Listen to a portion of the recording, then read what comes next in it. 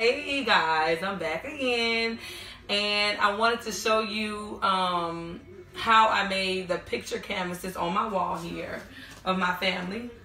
Get the picture. You got them? I wanted to show you guys how I made them from canvases, and then I used pictures that I purchased from Walgreens. And I'm just going to give you a step-by-step process of how to easily make them. And I'll start that now. Okay, so first off, you find any picture you like. I think black and white is the best to use with this project, just because I think it makes it look more realistic. So you find a picture you like, you buy the canvas size that you want. It can be any size. I had different sizes.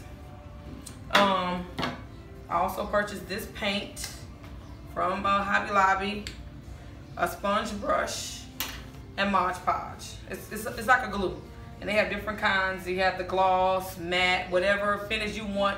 That's the type of Mod Podge you purchase. So first off, I painted the canvas black, the whole canvas. This is one that Charlie messed up, my daughter. So I painted the whole canvas black. You don't have to paint the inside. If you notice, the inside is not painted. Just make sure you get all the sides, the corners, and the top part here. Then once you do that, you let it dry, of course.